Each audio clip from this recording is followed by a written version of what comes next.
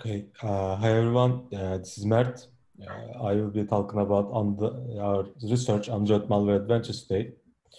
Our talk will be in three parts.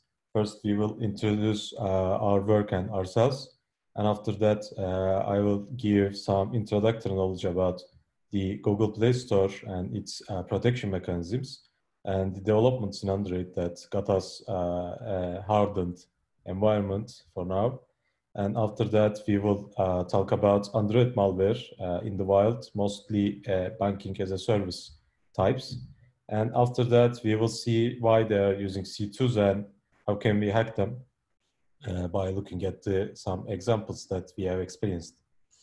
So, as I said, I'm Mert, and my co-researcher is Kürşat. We are both security engineers at e-commerce company Trendyol, and in our free time, we're just contributing to community through HitCat and Black Box security in forms of cybersecurity and red team topics. What we basically do for this research is we're hunting mobile malware samples and reverse them. And after reversing, we're mostly come up with some anti-technique to be bypassed or some novel techniques to be used in order to analyze the malware. And after that, after we reverse, we extract the ICs, and if we see or if we detect some storage or C2, we try to hack it in order to purge the stolen data from the threat actor. So this is why our work is called Malware Adventures, because Android malware scene is growing every day, and it becomes an adventure for us. Every day we're coming up with new samples, and we're always come up with new techniques.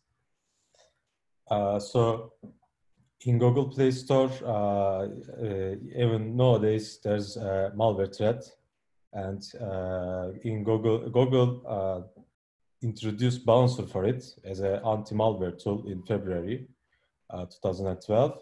And after that, the malware threat decreases a little bit, but after you reverse or investigate Bouncer, the researchers and the threat actors see that you cannot easily bypass it because when you analyze the Bouncer itself, it's a sandbox and it only performs dynamic analysis, and it checks the APK itself for 5 minutes only. So after 5 minutes, it decides whether it's malicious or not, and it allows it for you to upload the APK to the Google Play Store. So in deep dive, you can also detect that Bouncer has only one contact in the smartphone and 2 photos under the same account, and it uses a simulated device. So you can also, since it's a simulated device, and as far as I detected, they use some kind of server farm, you can also detect the IP range of the Bouncer. So you can use these all information to bypass Bouncer easily. Is some examples. I mean, you can idle your main activity for 5 minutes, so Bouncer cannot detect your activities. So it can decide that you're not doing any malicious activity. What you can do is you can also download your malicious functions in DEX format after the installation, and you can use DEX.class class loader function to load these functions into your APK afterwards. So it's the novel technique that Anubis was used back then. You can also use it to bypass Bouncer. And lastly, since it's an emulator, you can implement various anti-emulator techniques. I just list known ones in them. So you can detect your APK runs on the emulated system, and you can decide not to run your activities in the simulated or emulated device. So you can easily bypass Bouncer via this technique as well. So in Android, throughout the years, Android hardened itself against the malware or some kind of phishing or malicious activities. The last developments in Android scene is Adiantum for storage, and they hardened the process isolation, which your process cannot reach the other ones in memory or disk. So it reduces the attack surface. And also Android itself introduced biometric API that was custom implemented from various Android manufacturers before, but now Android itself natively supports biometric API, which you can use to detect face or fingerprint. And Google policies are also changed throughout the years. The latest and the most important one is the removing apps from the Google Play Store, which asks for a SMS or call logging permission. Yeah, these are used for good purposes, but mostly threat actors use them to detect your SMS file, to steal your 3D information from your SMSs, or try to send SMS to a priced SMS services so that they can steal money from you. One of the first important changes in Play Store is this, and the second one is the device admin. Device admin basically lets you control all the device features and the device itself. So they are changing and remove some of the maliciously used functions in Android 10. And in Android 10 and beyond in the roadmap, Android has clipboard monitoring disabled, so you cannot steal the clipboard or change it. And more restrictive storage permissions nowadays, and back then, SD card permission was dangerous because of some of the malicious actors use them to steal SD cards in files, which mostly used by the cloud storage APKs. So this could be stored your personal information. So these also restricted these kind of things. And screen recording restrictions as well. Once you try to screen record, the Android warns the user that some of the applications record your screen, so it also prevents spyware activities. And also Google introduced an App Defense Alliance so that they can fight malware in Google Play Store and also emerging ones. They are basically private companies who specialized in Android malware and mobile malware in general, and they are using this alliance to detect malicious activities in the Google Play Store and harden the Google Play Store itself by consulting them. So looking at the malware as a services, as an adventure, we first start to analyze Exobot variants. And after that, even if we analyze other kind of malware, we see that mostly in the wild, you come across malware as a service types. And these being, you can see the evolution of them.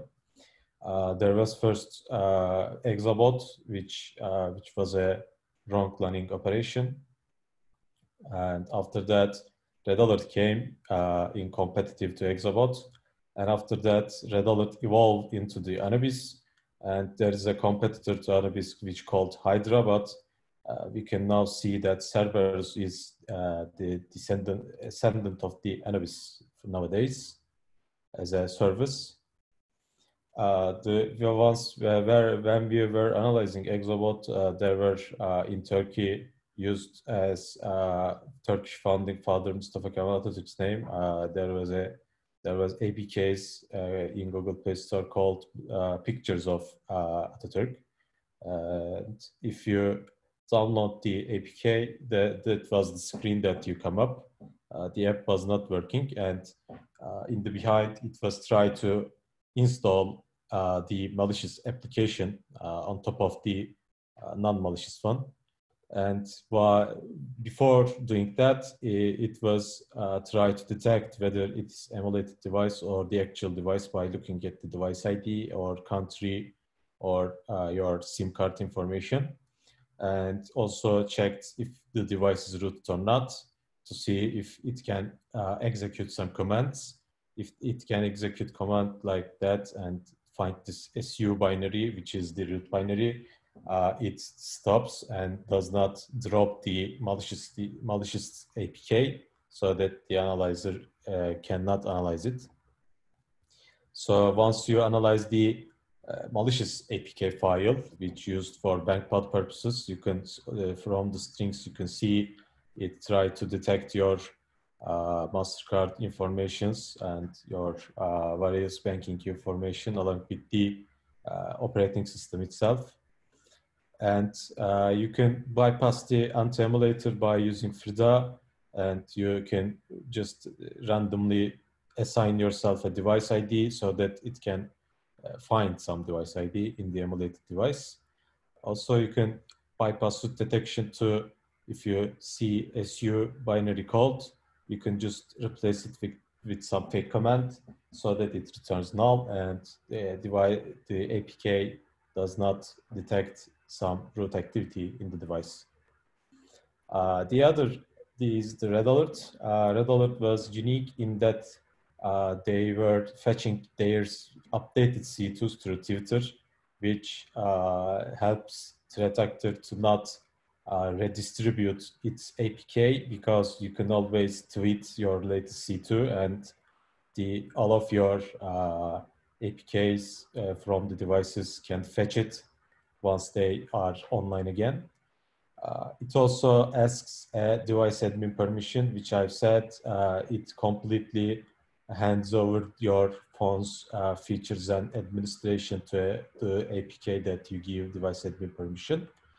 And also it checks the running application using PA's command so that if it can detect some banking application, it can use overlay attack and steal your banking information. And one of the most updated and dangerous variant is Anubis. These are the malware as a service panel. You can see all of the functionality in there, and you can just define what your need is, and it can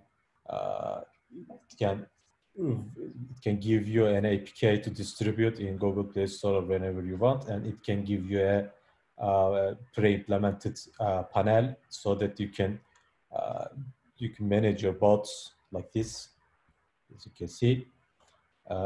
This is the good example of a malware as a service and malware panel.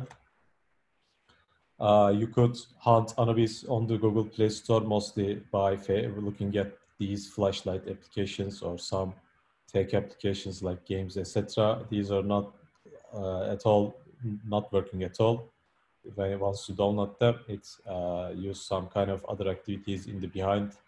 So once you download it, and you must probably delete them and forget about them afterwards.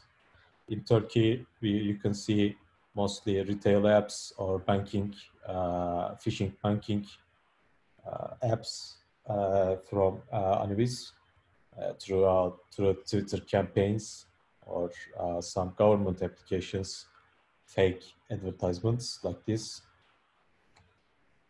Once you analyze it, the dropper itself, it uses a non-malicious APK to download itself into the Google Play Store, and after that, it uses some kind of C2 to download its malicious activity files, text files, and the dropper itself also has some kind of not that advanced obfuscated strings. And after that, if you analyze the DEX file which got downloaded or some APK which got downloaded by the dropper, you can see it is all encrypted. It decrypts itself into memory, and after that it writes all the classes into a jar file in some temporary file or random file in the operating system. It depends on the Anubis version. And after that, it uses dex.cluster to load this jar file into itself. So you cannot, and after that, it deletes the jar file. So if you analyze the functions, all you see is these encrypted strings. You have to fetch the jar file before it got deleted by Anubis, which happens in 1 or 2 seconds. So you have to bypass the mechanisms somehow, or you can fetch the memory itself or in order to analyze it. And if you decrypt the functions, you can see these are all Turkish banking numbers. It uses call forwarding. So if your banks try to call you in order to reach you for fraud or some other cases, they cannot because it forwards the calls. And it also detects these banks so that if you're running them, it can use overlay attack. It's basically they use some kind of HTML to mimic the bank's login screen, and it overlays them the actual application. So when you write your login information to the bank, you're also feeding them to the Anubis itself. And if you try to delete the malicious APK or the malicious activity files, the ransomware module activates and it encrypts your device, and it goes into this warning, which demands you a Bitcoin, some kind of amount, time to time. So by using Frida, you can try to not to delete Anubis or trick Anubis to actually believe it deletes the jar file like this by re-implementing the file functions delete implementation so that you can fetch jar file afterwards. Also, now some new variants using the native implementation which uses unlink function. So you can also by using Frida, you can also change the unlink implementation just not to do anything so that you can try to mimic a delete function, and Anubis does not delete the function jar file itself, but you can fetch it afterwards. And the Anubis competitor is Hydra nowadays, and it also using fake government applications mostly. You can see the panel itself here. It also uses some nice UX UI panel, and it does the same as functionality as Anubis, but it also has some advanced features. You can use Hydra's campaign feature, which you can see, which you can set beginning and the end of the campaign, which defines your how long your APK will be active. You can see the time functions in there. The Hydra variants only works some duration of the time, so that it cannot be analyzed or it can be deactivated once it got detected. And these anti-techniques both resides in Java plane and the native plane, and also you can see the native function is also obfuscated. So it's really hard to analyze at first, but you can see you can re-implement the date function, so you can make Hydra work because you can set the date yourself. And also Hydra variants can have some country restrictions. If you want to analyze some kind of variant work in the some kind of country, you can re-implement the country ISO function. In that case, we were using Turkey, but you can use the other countries. And these are the native implementation variants for time. And the Hydra also uses the encryption, which also decrypts itself into the memory and after it loads itself into some jar file.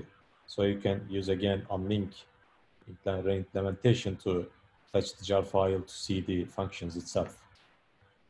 The lastly, the Cerberus malware variant. It's also a malware as a service, and you can see Cerberus is highly active on Twitter. The actors regularly updates the application both in anti-techniques and the new bank informations and bank variants and overlay attacks. So you can see the Cerberus itself is on Twitter as well, and it mocks the threat actors most of the time by researching their application.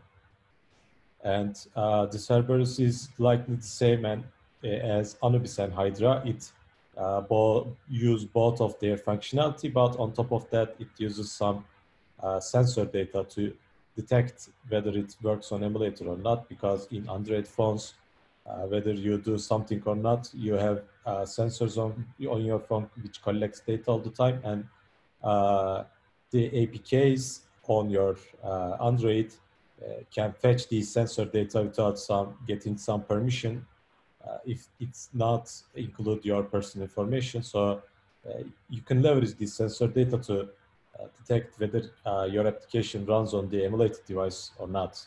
So Cerberus is really intelligent by using that. Why they are using C2s? All of the banking malwares has a C2 panel to manage the bots, and some custom panels you can see threat actors use because of their need to some place to store stolen information or distribute a new sample through their C2s, and also first manage the infected host to extend their botnet or steal some more information.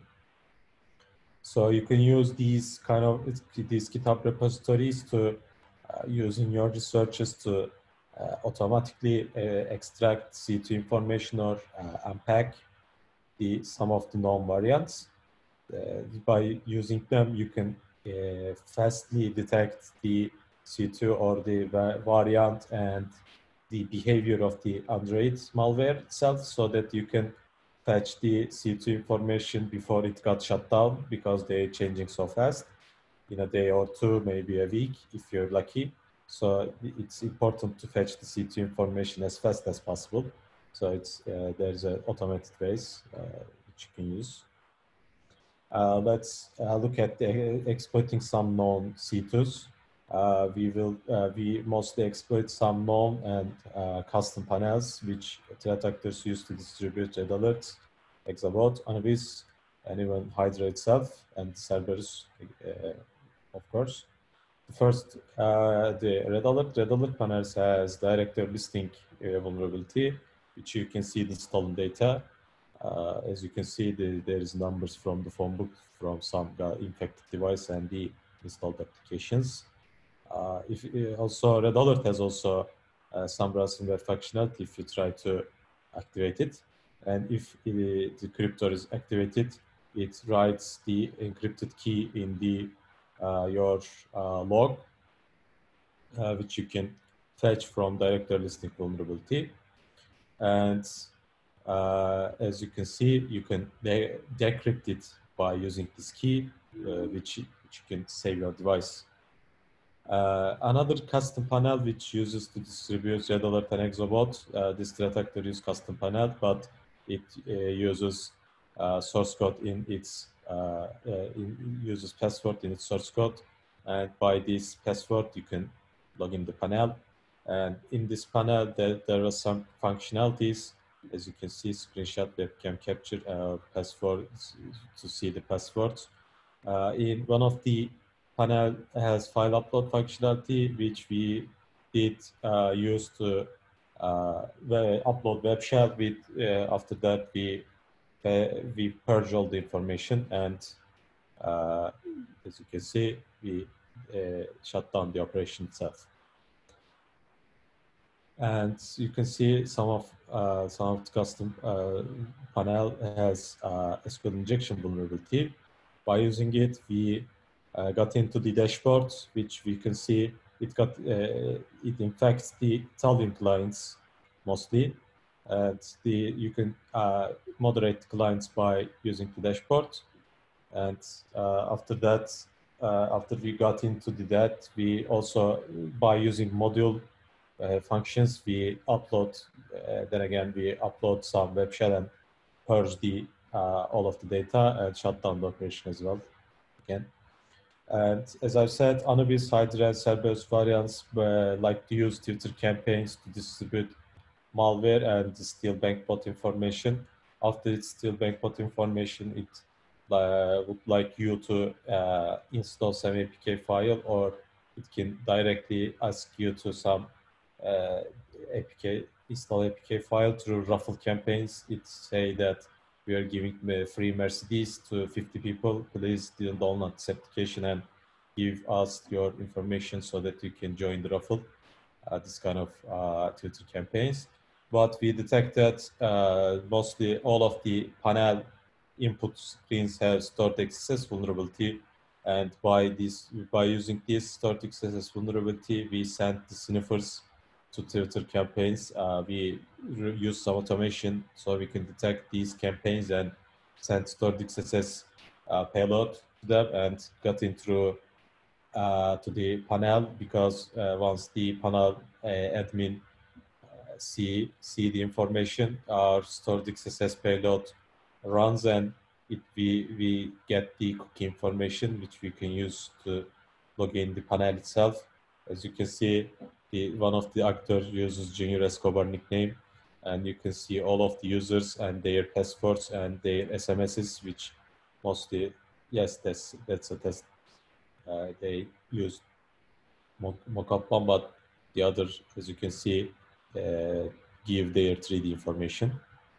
And also you can see there's a credit card numbers and their CVC and social security numbers, their birthdays, their card limits, and 3D passwords. If they can, they want to use, as I said, from the APK, they can use overlay attack, so they can fetch the 3D information as well. These kind of panels you can see every day on Twitter campaigns. And also some other, as you can see, Serbian panel. It has Turkish, again, the Turkish information, the social security number, their passwords. It's from some kind of government application. They are mimicking government application, and they are fetching the government information from the users. So as a takeaway, we uncovered the operations, malware as a service operations and Twitter campaign operations through reversing the common malware as a service families. And we are feeling that we hack back those threat actors for those who can't defend themselves on the cyber area. And we purged the stolen data from the malware as a service families users, the threat actors themselves, so that we prevent further incidents, as in the call fraud or credit card fraud, these kind of things. And with our research throughout these 2 years, we make 13 threat actors got arrested from Turkish cybercrime. So we can say that we detect not only the C2s, but the actors itself physically by using their C2 data that we hack into. We monitor them for a while so that we can detect their true origin, so that we can report them to a Turkish cybercrime. So these are the main takeaways from our research. And if you have any question about our research and the specifics of it, I'm happy to answer.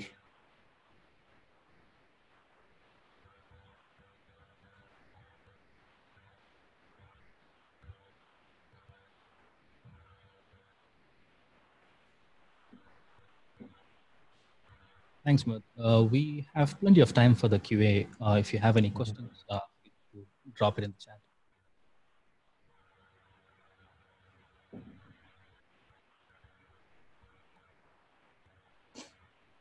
But there is one question in the chat.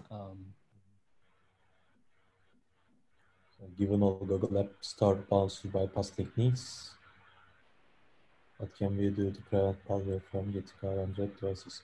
So firstly, if you need something from the Google Play Store, and if you're not sure about the source, I mean, if it's not a known application like Facebook, Instagram, etc., even if it is, as you can see, it mimics the government or retail application. You can try to look at the ratings and the comments on the application and the developer of it. Mostly the developer information is verified from Google Play itself. If it's a trustable source, you can see the little sign that it's approved by the Google Play Protect.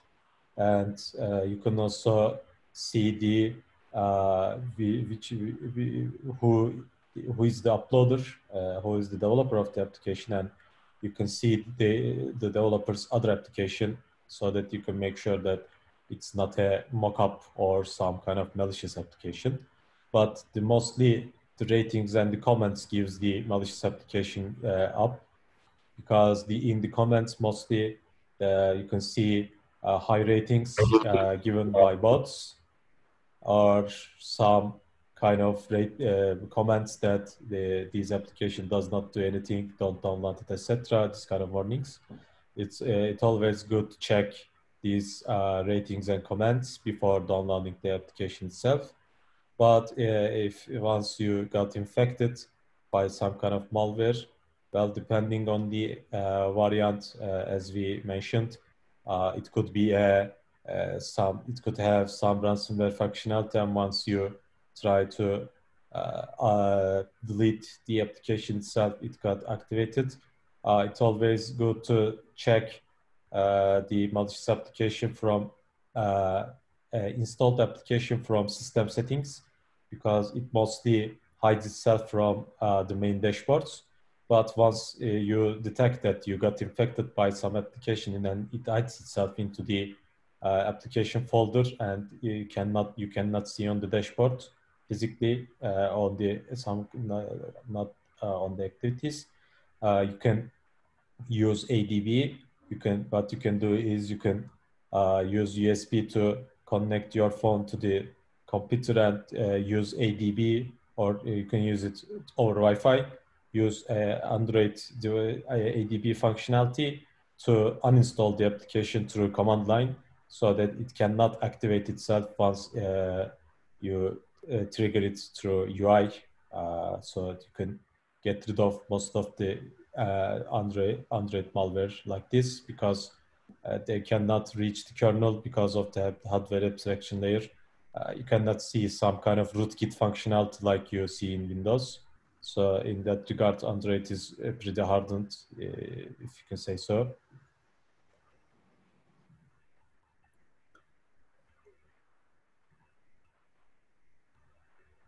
Yeah, you're welcome.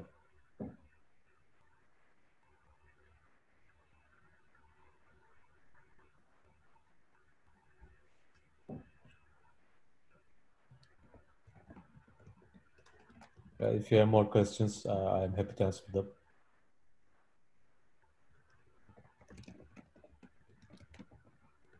We have nearly 15 minutes time left.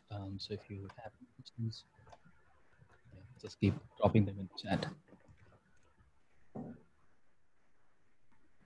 There's one more question to you, Mert. Does mobile antivirus software actually help in preventing malware on mobile devices? Signals are mixed in this area. Most of the antiviruses that is for mobile, I reverse most of them.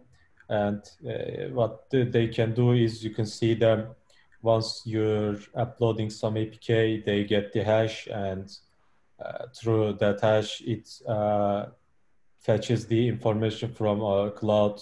It does not have an internal database. It fetches information from some kind of other services to see whether it's good or not. But since Android has some kind of restrictions to it, the antivirus software cannot detect the behavior-based signatures, or cannot detect malicious behaviors, because it needs the hooking, and which you need some kind of system permission, and you cannot get the system permission if you're not the manufacturer of the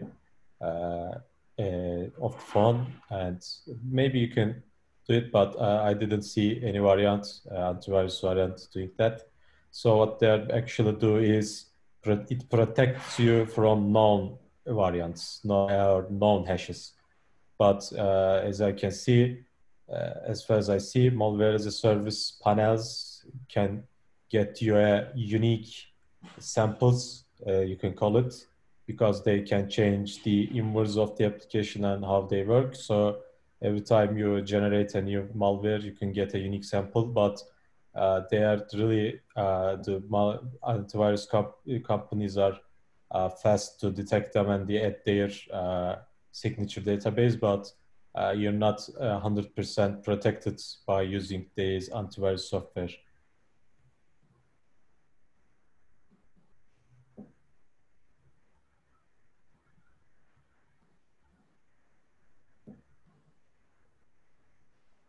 You're welcome.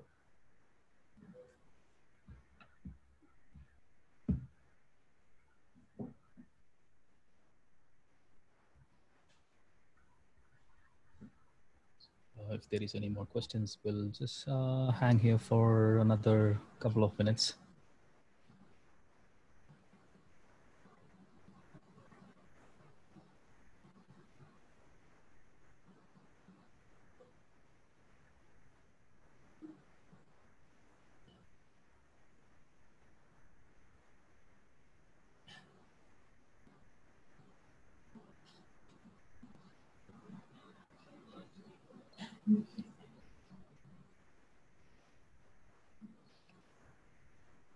I think that's pretty much it from Zoom questions. We have opened the Discord channel for this talk. So if you have any further questions, feel free to just drop in the Discord channel for Mert. We'll answer the questions there. I will share the slides as well in this Discord channel, so you can further look at it. And if you have questions regarding the slides, you could ask me on Discord. All right.